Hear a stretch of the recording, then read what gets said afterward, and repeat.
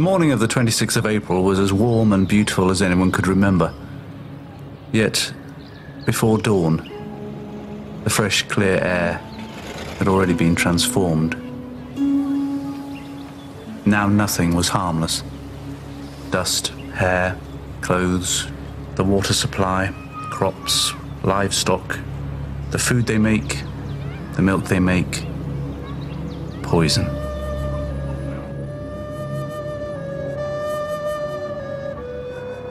On the evidence, I simply can't believe that the men in charge didn't know this. Yet not one warning was given. Not one precautionary action taken.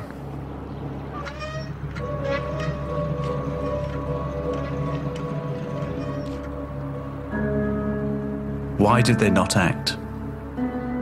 Important men were beginning to arrive from Moscow. Comrade, Mayor, they still seemed to cling to the hope that if they ignored the truth, it might simply drift away and take the radiation and the blame with it.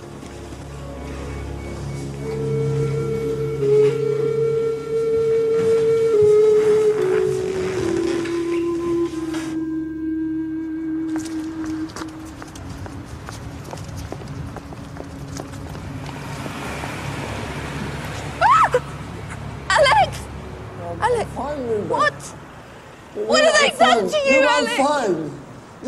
Go home, you have to go. Go.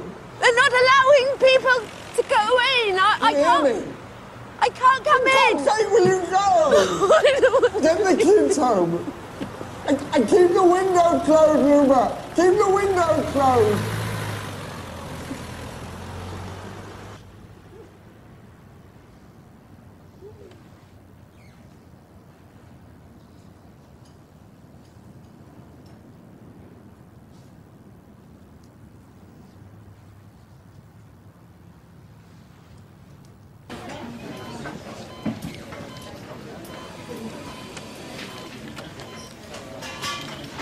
I can't cope, it's ridiculous. I have to send us to Kiev or Moscow. Boris, how are you? I've spoken to Minister Mayeritz. He'll be in charge till I get there. Well, we've little more to go on. Viktor Brukhanov, the director of the plant, has reconfirmed that radiation doesn't exceed 3.6 rentgens per hour. Got to say, we're a little surprised by that, but if true, that's very good news. So I don't need to worry? You can if you want to, Boris. I wouldn't until it gets much higher. A thorough inspection of the reactor building was immediately instigated. Our skilled technical staff confirmed a degree of damage to the structure of Unit 4. Fire did cause some minor damage to the roof of the turbine hall, but it was quickly extinguished by our highly trained fire crews. And since this morning, water has been fed to the reactor in order to cool it, according... I'm sorry to interrupt. Sir, this is Prushinsky, Chief Engineer of the State Committee. The situation is a lot more grave. Comrade Brukhanov has not finished his report yet. So the concrete cap on the reactor that weighs about 1,000 tons has been blown to one side by the explosion, and it's now like a massive, half-closed eyelid from above. Now, the wind direction at the moment is up towards the other... So what's behind this eyelid? I'm sorry? What's behind the eyelid? The core, sir. The exposed nuclear reactor core. And it's burning, sir. It's on fire. Sir, we need to evacuate the town at once and close down the... Comrade Sabina will be here soon, and when he arrives... What is the reading here in town? Well, even at that height, it's 10,000 rentgens. I don't know where this 3.6 figure came from, but the readings were below. So we need to evacuate the town at once and shut down the remaining reactor. Glasnost nonsense. Evacuating the town will cause panic. People are already leaving because of rumour alone. No. Oh, and Badov, your troops will not wear their masks and protective clothing. It will cause suspicion. And anyway, we haven't got enough to go round.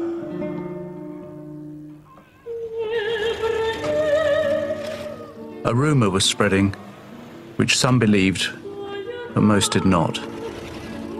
Safe in the knowledge that they would be told of any threat, 35,000 people spent a sunny Saturday afternoon surrounded by levels of radiation 400 times the accepted norm.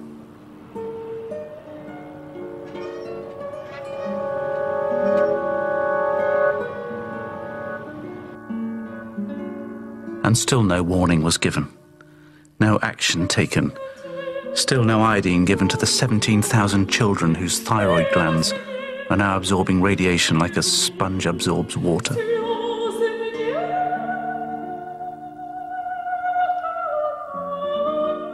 This is no longer the denial of the guilty. Their delusion is falling away with their blistered skin. No, this is the men above them. They are now the blind ones. To them, the truth is a greater threat than the invisible murderer that they know is on the loose.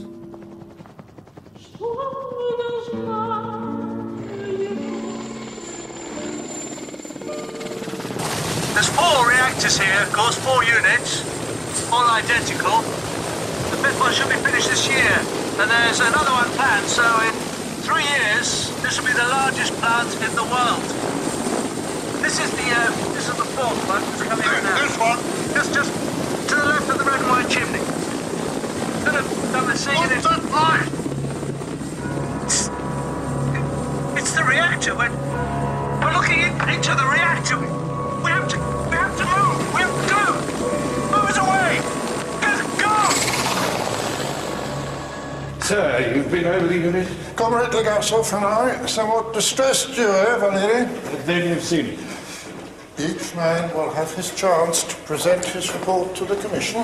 Sir, we need to discuss the evacuation. There will be no evacuation. Boris, we discussed radiation. There's every chance. Panic is worse than radiation. Are we in here? Finally, as our friends in the KGB can confirm, nothing has been reported overseas and nothing in Kiev. Moving on to the reactor. Deputy Minister of Energy Shasharin ordered an inspection. It's completely destroyed. Ordered an inspection and can confirm that it is in fact damaged. But we suggest that it be left to burn off. Did anyone hear what Gennady just said? Look, it's been destroyed. Comrade Legasov, you will have your chance to speak later. I'm sorry, Boris, but it seems there's almost no one in this room who understands what this means. It's on fire. The graphite moderator, which in itself is just unbelievably radioactive, and what's left of the fuel core are on fire. Now, that's about 2,500 tons of carbon, which, burning at 1 ton an hour, will burn roughly for 3 months.